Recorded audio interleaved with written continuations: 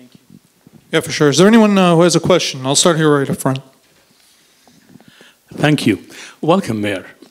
As one of your new constituents, since I moved to Dearborn 2 years ago from Ann Arbor, and I miss it only this much.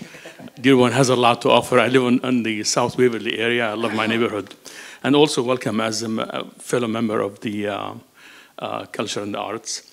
I'm going to ask you a tough question, like why did it take the city a year to remove 2 tree stumps, or why I got the crabapple tree instead of cherry blossom, which I ordered.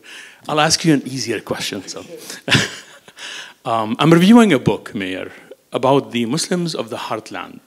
This fellow wrote a pretty impressive account of, he traced families from Iowa and Minnesota and Dakota all the way to Michigan, and family networks, pretty valuable.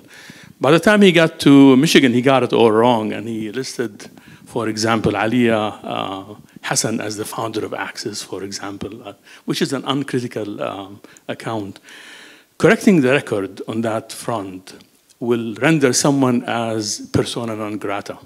This is the background. I'm not going to ask you about that, of course.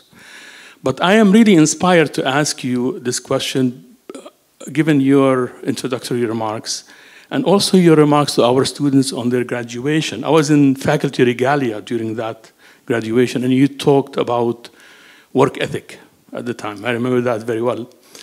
And our students actually need inspiration, need mentorship, and I'm not certain that they're finding that all the time. They're treated as pawns very often. So my question to you is that in your place, for example, you probably navigated the grassroots and the grass tops. The deep pockets, institutions, the endorsements, but your remarks is a clear indication that you are connected to the grassroots. And our students are grassroots. And they are being, pawned by the grass tops. I'll leave that aside. We don't care about who or why. I'm even trying to avoid that subject for my new book as much as I can, but it's not going that direction so far. So what do you think about these things? How do you navigate the grassroots versus the grass tops? Thank you for that easy question. When I first inquired about running for state rep, and I was having conversations with the grass tops, what was important from my perspective, and I was 25, but I still consider that young, I never sought permission. I sought support. Very distinguishable. And so that provides a level of empowerment if you give the grass tops the ability to tell you yes or no. And this is while I was getting feedback like, well, who asked you to run? Who told you to run? And my response was, well, nobody. If you'd like to support, ahlan wa sahlan. If not, thank you very much. And, I'll focus on my grassroots, which I'm always focused on. To the youth, what I tell you is, you don't need permission to accomplish what you need to accomplish, what you set out for yourself. You need to just have the work ethic and the will to go out and do it.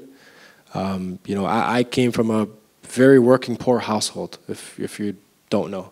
Lived in 12 homes by the age of 14, was homeless for a period of time, worked every job you can imagine, from valet to frying chicken at a gas station on 8 Mile and Gratiot for Hash Hassan Makki, which is probably the funnest job I ever had. But it also grounds you to never forget where you came from. And I think that's what I hold on to. As mayor, what I didn't start doing was stop hanging out with the people who I've always associated with. I didn't just go try to congregate with the grass tops at the country clubs and so on and so forth. You find me with Medhat at the Hamas and Haji Maryam and Bilal and Sayyid Ali eating a shawarma normally, engaging in conversation, not changing who I am. That's, I think, what's most important. The most valuable thing you can find in an elected official, I'm obviously slightly biased, is authenticity. It's hard to find authenticity. I always get asked, like, why did I endorse Bernie Sanders? I don't agree 100% with Bernie's policies. But nobody can tell me that Bernie Sanders has changed in 60 years. He's been the same. If you ever watch the videos of Bernie, and he looks the same in 1912, okay? He's been saying the same things for 100 years. That is hard to do in this line of work. You don't find it often. I'm going to give you what Sayyid Qazwini said. when he introduced Bernie Sanders at Salina Elementary. He said, politicians are like sperm. Out of every billion, one is a human being. He said this on national stage. There's some truth to that. And forgive for the example, but it's a funny example. That's what you have to do. You have to remain humble with the community, with those that help bring you up. The reality is I'm not sitting where I am because the grass tops helped. I'm where I am because of my parents who struggled and my family who supported and the community who knocked and voted. I wouldn't be here without you. The microphone is not mine. The great John Dingell once said, you don't have power as an elected official. You are lended the power for a period of time by the people. The power is with the people, and you can never forget it. And to the youth, don't aspire to be me. Aspire to be 10, 100 levels above me.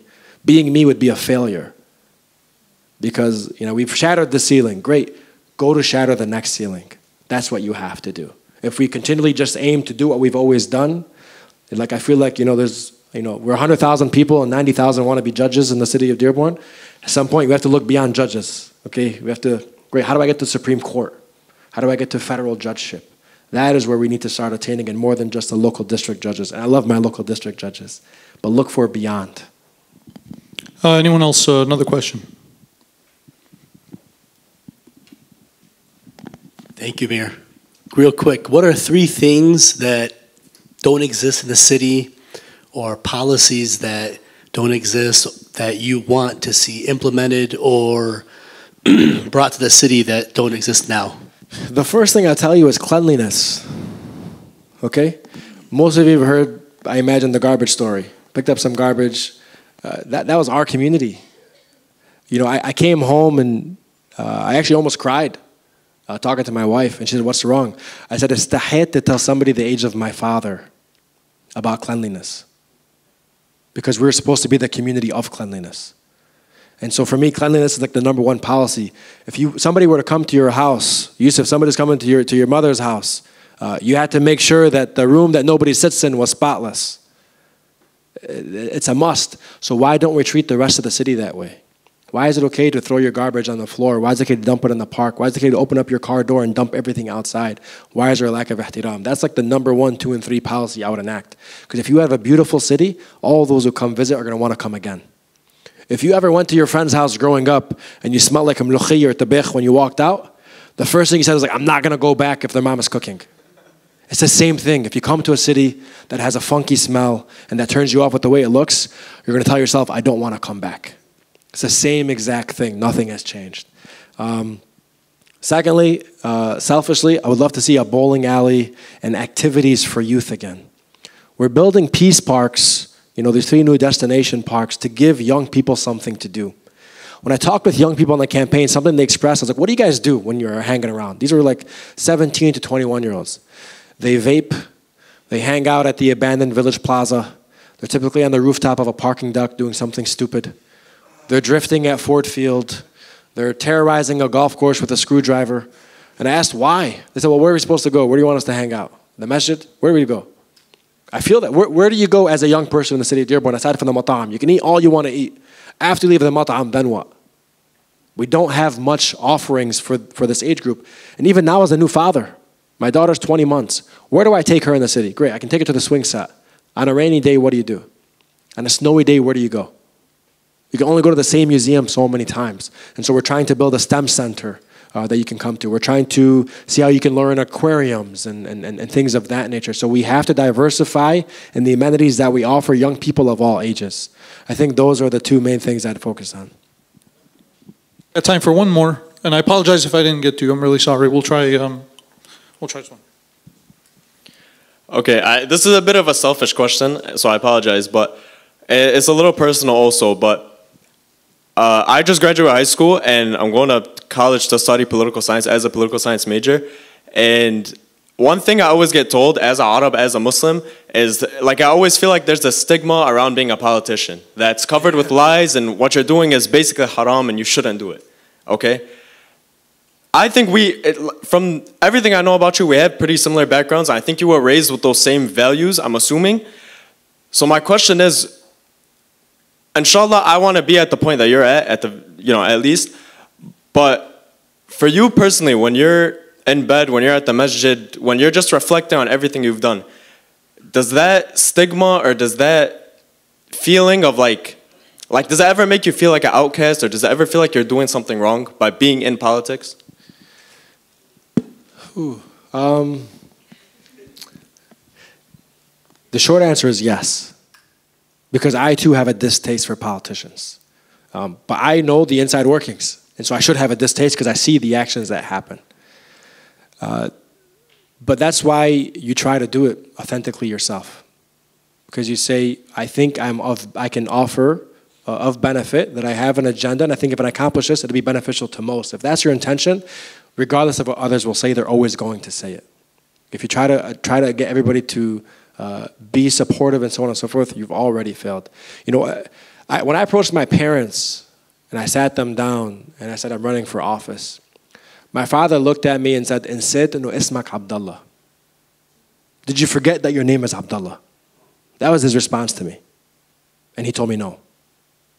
And my mother said, "Insit lish tarakna Libnan."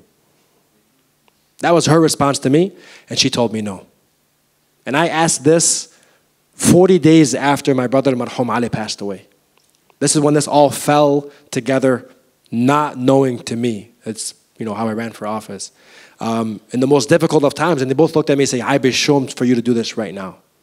The first year, you should do nothing." We all know this. The practice, the aib, you should be doing nothing. So if you look at my campaign, my family was largely absent because I told them I will never involve you as I run for this office. And so sometimes it's not about what others think. You're going to have to go against the grain. You might even go against the will of those closest to you. But if you have your heart set on it for the right reasons, your niyyah tahra, and you think you can accomplish something that is worthwhile, and you think you can do it to a greater degree, my answer to you is, then what are you waiting for? If you're waiting for somebody to tell you go and do it, it's not going to come. It has to come from you.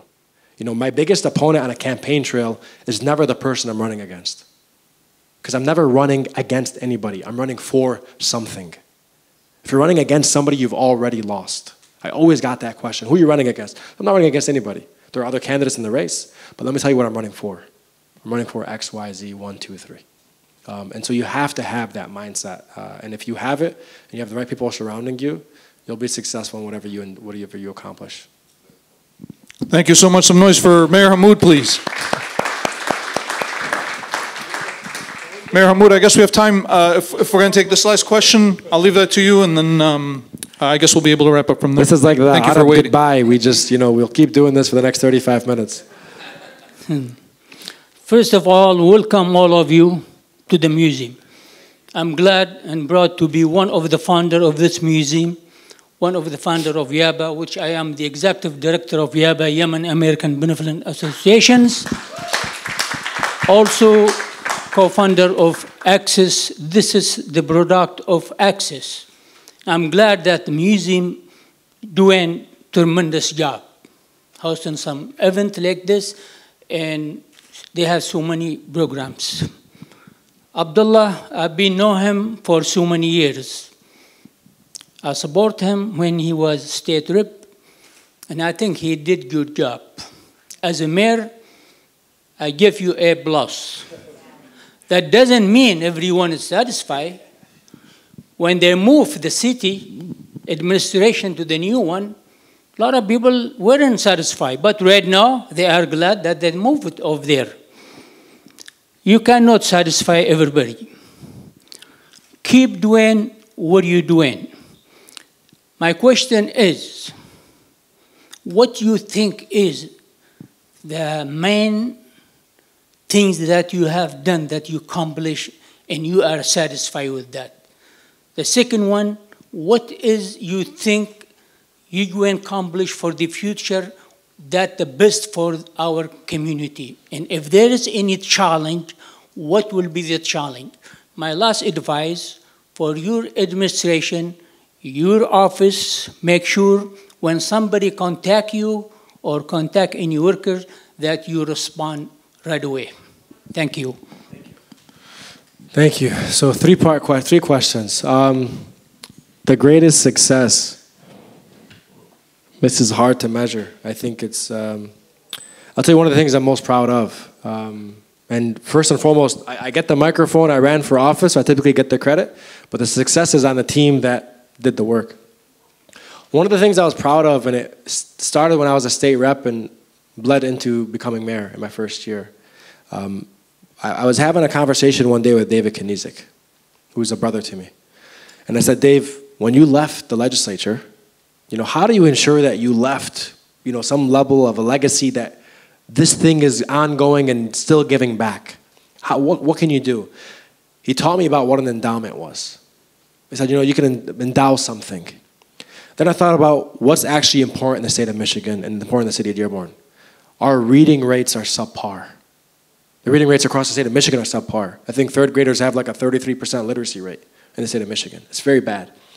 And so I worked for 3 years to get $3 million to go into an endowment. So every child between the age of 0 and 5 gets a free book mailed to their house every single month. And so by the time you enter kindergarten at 5, you've already had at minimum 60 books.